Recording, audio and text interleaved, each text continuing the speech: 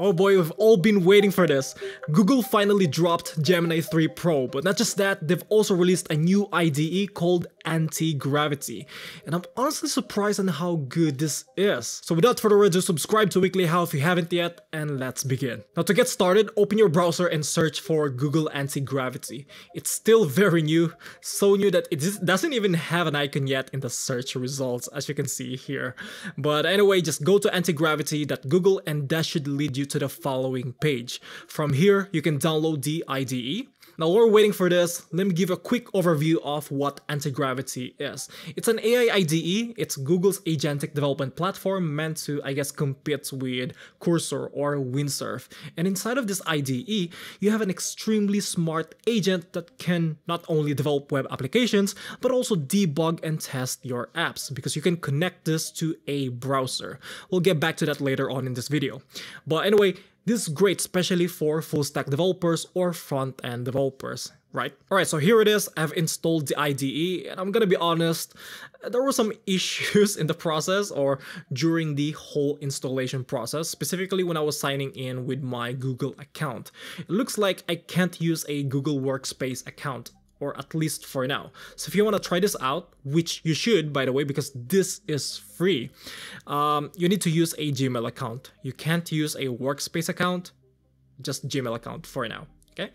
So here it is. Allow me to introduce to you Antigravity, an AI IDE that looks exactly like VS Code. I guess it is a VS Code fork. It is a VS Code fork. So here on the left, we have the prompt box where we can also change the model to other models like Gemini 3 Pro High, Low, Claude Sonnet 4.5, and 4.5 Thinking, and even a GPT open source model. And then next to this, you have two agent types. You have planning and fast. Planning is what you will use if you want to do a spec-driven development. So essentially, this agent will take your prompt and turn it and generate a set of documents detailing the tech stack and the list of tasks needed to build your web application. Whereas fast, it will just work on the project without planning. Now, what's interesting about Antigravity is the Agent Manager. This opens a new window where you can manage all the projects or workspaces you've created. So this is really nice because it lets you quickly switch from one project to another. Super easy. But anyway, I'm super excited to try this out. So here I'll just prompt on a new project folder. Let's create a new tower defense game using HTML, CSS and JavaScript, and Three.js. Do not use npm or install npm libraries. Let's send it. And there we go. As you can see, it created these two markdown files, implementation and task. These are similar to Kiro's spec design and task setup, except this IDE just creates two markdowns, which honestly is much better because let's be honest, none of you are gonna read it, right? Be honest, don't lie to me. You don't read them. So yeah, you have everything in this document. You have the overview of the project structure, the components, etc. And then in the task file, you have a list of tasks that actually looks much better compared to Kiro's task file. This is much cleaner because you don't have those numeric references that Kiro uses. Anyway, let's give it a shot, and you can either command the agent to start building the project in the prompt box, or you can just click this review button and say, looks good to me. That should send the same message. And here you go, it's building the app and now it's checking off some of the boxes in the task list. Okay, so now it's done. Let's give it a try by running the project in a browser.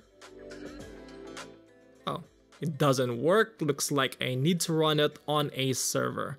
So here I'll just run run index.html. There we go, now click the URL. Okay, it doesn't work either. Well, this is not a good sign. Let's take a screenshot and send it to Gemini. Oh wait, you know what? Let me try Bon instead. Not sure if it's gonna make a difference, but there's nothing wrong with trying, right? So here, Bon, index.html. Let's open this. It's also not working. It's asking me to install a package. Okay, you know what? Let's use npx http-server instead. There we go. Let's wait for it and then open this local URL. And there we go. We have the game. This looks super basic. We have a path, towers when we click on the grid, and enemies that walk on a path. And the towers are shooting.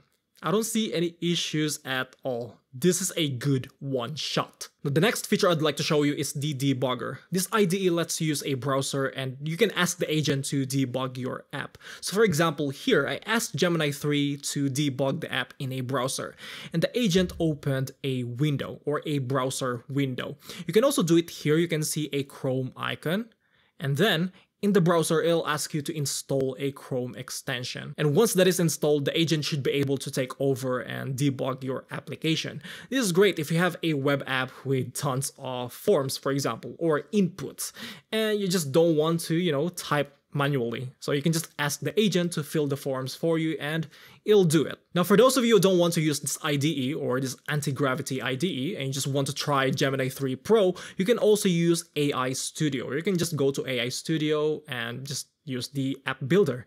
And here, by default, it should use the Gemini 3 Pro. So let's do it here. Let's build a GTA 6 game using HTML, CSS, and JavaScript.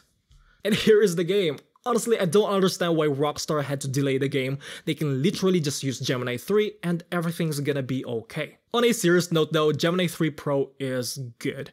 I give it another shot and I asked it to build a landing page for Gemini 3 Pro. And this is how it looks like. It managed to build one.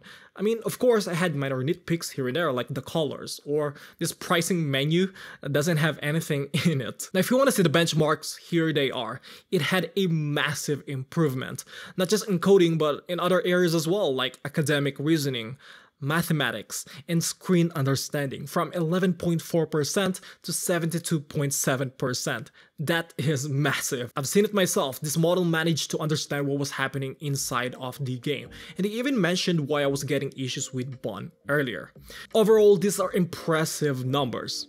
Now guys, what do you think of Gemini 3 Pro? Have you used it? Were you impressed? Let me know in the comments below. And if you guys enjoyed watching this video, please give this video a like and subscribe to WeeklyHow for more videos like this one. Thank you for watching. I will see you in the next one. Bye.